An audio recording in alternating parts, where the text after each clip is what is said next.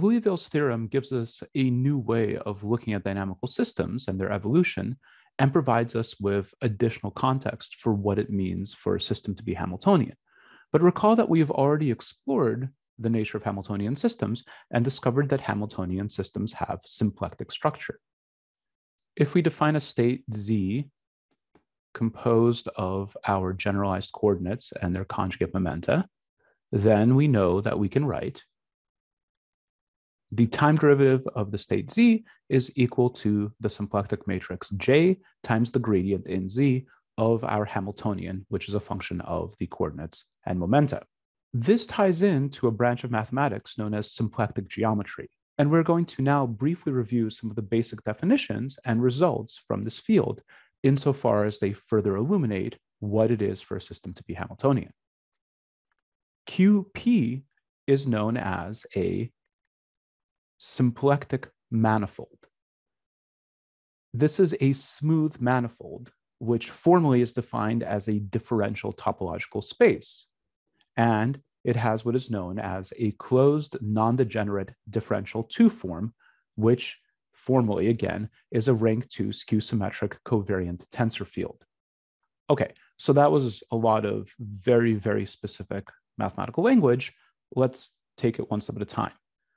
A manifold is a topological space. The topological space is a collection of points along with neighborhoods. So it is a space in which we can define some kind of distance metric. And for every point in that space, we can define a neighborhood around that point. A manifold is going to be a space like this that locally resembles our Euclidean space that we've been using all the time. So if you zoom in closely enough on any one of the points making up this space, this manifold, you can treat that local neighborhood as a local Euclidean space. Furthermore, we require this to be a differentiable manifold, or a smooth manifold, which means that those local Euclidean spaces, vector spaces, are close enough to the true Euclidean space that we can do calculus on them. Our symplectic manifold is a smooth manifold of this kind that's equipped with this thing called the symplectic form, that closed non-degenerate differential 2 form. A differential form defines an integrand without the use of coordinates. As an example, let's define U to be an open set on the n-dimensional real numbers, r to the n, and we are going to define f as a smooth function on U. Then we can write, for any vector v in the r to the n space, the directional derivative operating on f, evaluated at a point p on U, is going to be equal to the time derivative, or the independent variable derivative, of f evaluated on p plus t times the vector v in the limit as t goes to 0. So this thing, dv f of p, this directional derivative, is a linear function of v, and it is a generalization of the partial derivative. So we can write the derivative of f, df, as a summation of the partials of f with respect to xi times the derivatives of xi for any coordinates xi on U. This is the same kind of thing that we've been doing all along in our various derivations. And we can similarly write df evaluated at p is a summation of the partials of f with respect to those coordinates on U xi evaluated at p times the differential xi in the limit of p. And this thing here is known as a differential 1 form. We can further generalize this and write alpha p is the sum over I of functions gi of p times the differentials of hi at p. This is a 1 form for any functions g sub I, h sub I defined on our open set U. And we can map this to coordinates as alpha is the sum of some set of functions f sub I times the differentials of the coordinates xi. So we want to map this back to our understanding of the differential forms that we've been using in our various derivations. So the question that we're asking here is, given alpha, is there some function f on u such that we can get alpha to be equal to this thing df? Well, if we use these definitions, we can write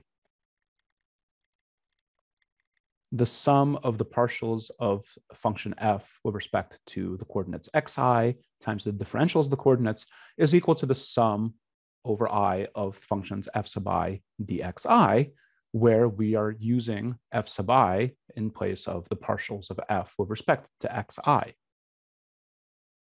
Remember that we defined f to be a smooth function, and for any smooth function, it must be true that the second partial of the smooth function f with respect to xi xj is exactly the same as that same second partial with the order of the differentiation reversed. That's one of the criteria of smoothness. And so f must require that the difference of the partials of fi with respect to xi and the partials of fi with respect to xj must be 0. And the reason why we are going through all of this is because we can, based on this, define a new operator. And that is called the wedge product, otherwise known as an exterior product. This is, again, formally, an alternating bilinear form. And it's analogous to the outer product in linear algebra, but it's much more general. If we have a K form, alpha, and an L form, beta, then the wedge product, alpha, beta, is going to be a K plus L form.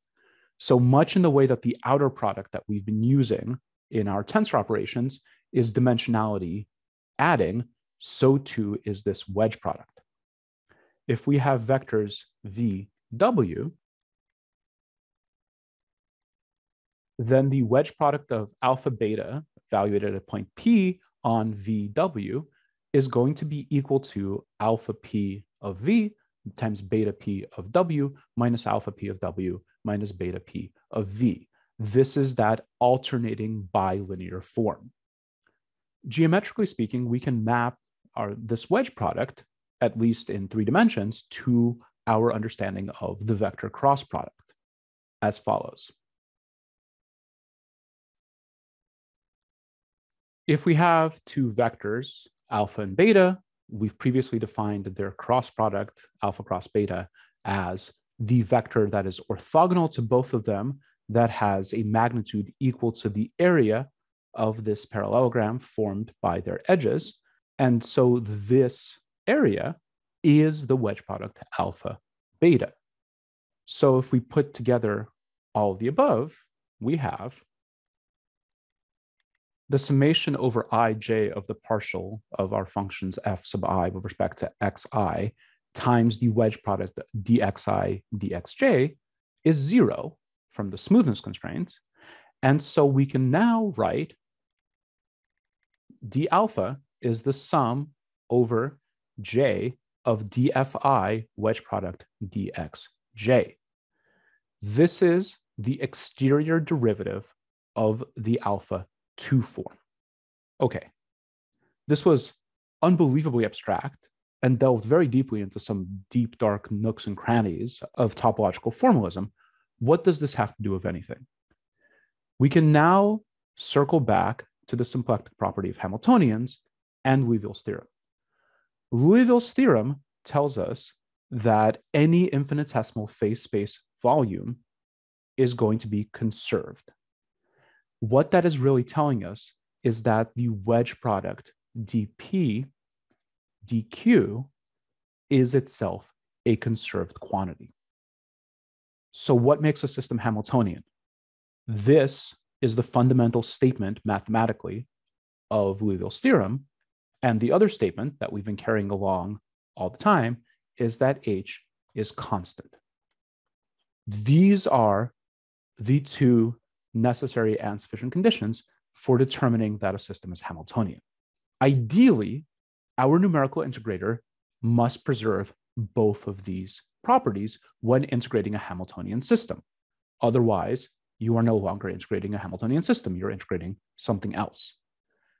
And sadly, it turns out that you fundamentally cannot get a numerical scheme that conserves both of these things perfectly. And this is provided in multiple different proofs, one of the earliest ones being in G and Marsden, their 1988 paper. In essence, the result here is that a Hamiltonian system would have to be fully integrable in the first place for such an integrator to exist. There cannot be a numerical scheme for non-integrable Hamiltonians in general that preserves both of these properties. So you basically have two options. Your first option is to exactly conserve energy. That is, just focus on this number 2 here. This is achievable by things like implementation of discrete Lagrange's equations, which are described in papers by Ito and Abe. And the problem with this is that while you are conserving energy perfectly, you're losing phase information. Your position and velocity magnitudes will be correct, because they must be in order for the energy to be perfectly preserved, but the components will drift in a somewhat random fashion. And so if you are interested in where objects are in your Hamiltonian system, this is a bad approach, because you will explicitly not get the right answer other than the magnitudes of positions and velocities. For our purposes, for the integration of n-body systems, where we very deeply care about where the individual bodies are at a certain point in time, this can't be our approach. So let's forget about perfectly preserving energy and instead focus on conserving the symplectic structure. That is, focus on making sure that this is a constant. We find that when we build these symplectic integrators, energy is usually, but not always, conserved as well. And the higher order the integrator, the better job we do in general of conserving the energy.